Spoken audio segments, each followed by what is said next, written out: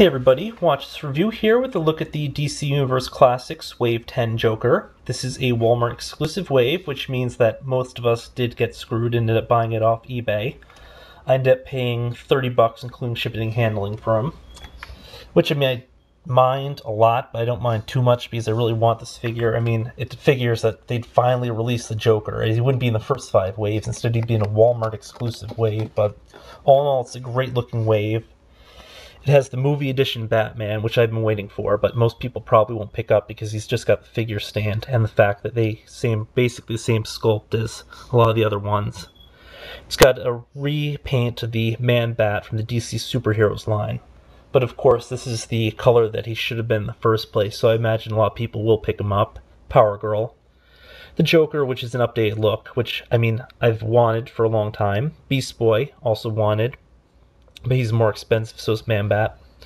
And Robot Man and Forger, who I don't care about.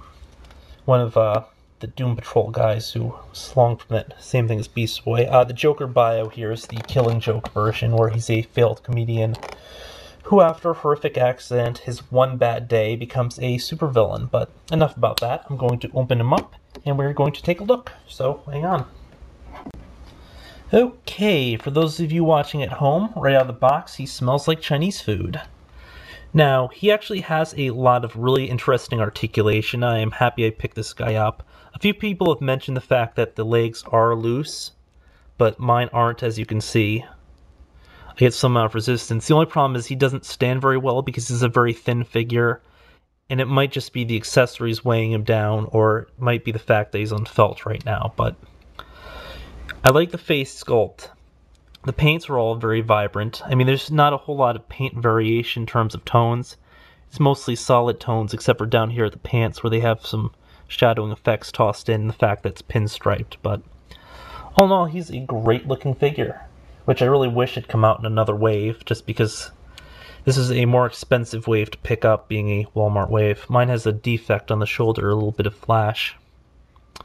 Other than that, like I mentioned, he has some pretty incredible looking articulation. Some stuff I haven't seen before. His wrists will move, but you get a lot of resistance because of the sleeves. He's got the single point at the elbow. His bicep joint looks just weird because it's with a shirt instead of the other thing. And then they have the same kind of double split joint for the shoulder instead of a traditional ball joint. Or maybe it just looks that way because they had to do it a little bit differently, but it looks kind of cool. And then it really does mesh well with the suit there, where it looks like you'd realistically be holding up an arm while you're in a suit. But I don't think I've had any DC Universe characters so far with suits. The only problem is that the peg for the rotation on the bicep joint is a little loose-ish, so I would try to do all the movement from the shoulder instead of the lower arm if I were you. Just because that will look more and more separated with time, I assume. He does have an ab/diaphragm joint, but because of the sculpt and so forth, and the fact that he's got the jacket on, you're not going to be able to really do anything with it. I don't know what this thing back here is. Maybe somebody can fill me in, but every now and again I do see that in some of the figures, so.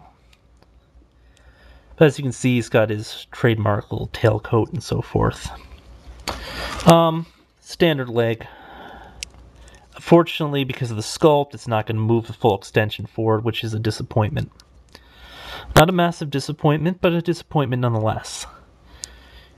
Especially because you want to pose him doing his characteristic, dancing stuff for some of the happier incarnations or more wacky ones, but that's definitely a problem.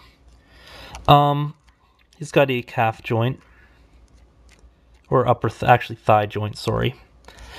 And single joint at the knee. Then the ankle will move, but it'll only move up and down. It can't move left and right. I don't know, all in all, this does loosen up pretty quickly for this one leg, but it is staying so far, so. Very cool figure. He comes with a few accessories, the first being the hammer. So he may layeth the smacketh down. As you can see, it's got a colorful little face on the mallet. Mallet, not hammer, actually. My bad. Comes with a smiling fish, which I believe was probably from the animated series. A cane. Decent looking cane, twisted a little in the box. Head's a little off kilter, but... And then some playing cards, which fit okayish in his hand. I mean, they don't fit, like, spectacularly in there, but you can definitely see him holding them and so forth. All in all, very nice figure. The articulation is a little problematic, but other parts of the articulation are just kind of damn cool for the way that it interacts with the sculpt. I mean, all in all, I think the upper torso is just really well done, and the entire lower torso is kind of iffy. If you can overlook the fact that one of the hands isn't going to really, one of the wrists doesn't move a tremendous amount because of the cuffs or whatever. But yeah, I mean, if you can find them in stores, which probably isn't going to happen, I would totally pick them up. If not, I still would probably consider picking him up because he is one of Batman's most iconic villains.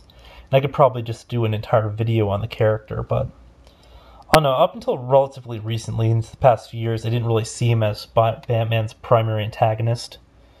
Just because they devote so much time and like all the other stuff to the other villains and so forth. And Batman does have such a cool rogues gallery, but he's definitely one of the bigger arch rivals, as he has consistently remained a villain and so forth.